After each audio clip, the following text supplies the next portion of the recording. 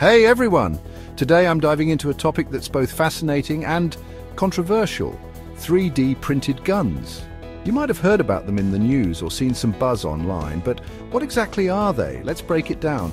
First off, a 3D printed gun is a firearm that's mostly made through 3D printing technology. Using materials like plastic or metal, a 3D printer can build layers upon layers to create a functional weapon. Sounds like sci-fi, right? But it's very real. Now, why is this such a big deal? Well, traditional firearms are heavily regulated, requiring background checks and serial numbers, but with 3D printed guns, you can theoretically bypass many of these controls, making regulation a nightmare. So what are the pros and cons?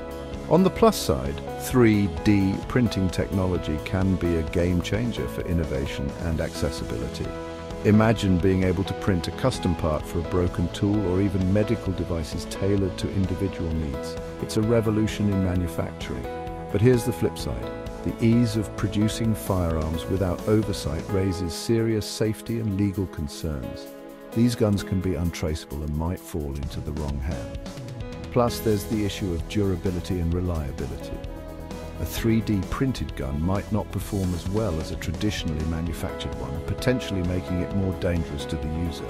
In conclusion, 3D printed guns are a complex topic with significant implications for technology, law, and public safety.